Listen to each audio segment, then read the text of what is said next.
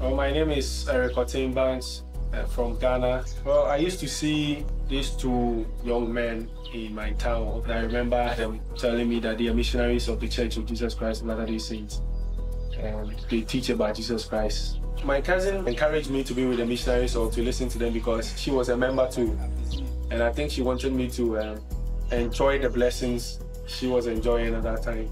I knew Erik when I was in junior high school. I was just excited because I didn't think that Erik was going to join the church.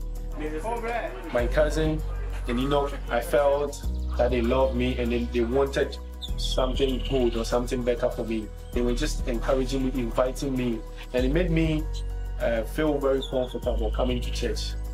That is how I felt their love. After my baptism, it was like I was out of the spacious building to the rod of iron. And I know that there is darkness along the way. My cousin and Enoch helped me go through the darkness. He helped me hold fast to the rod. And that is the important role they played in my life. How my family responded, at first they were not happy.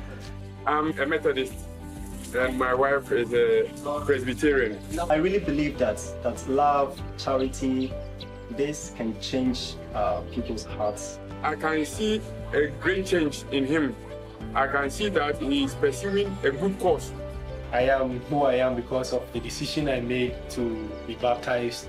I've come to learn much about the Savior. I came to love him, came to know him. The positive change in my son's life portrays the whole church. The Lord can answer prayers.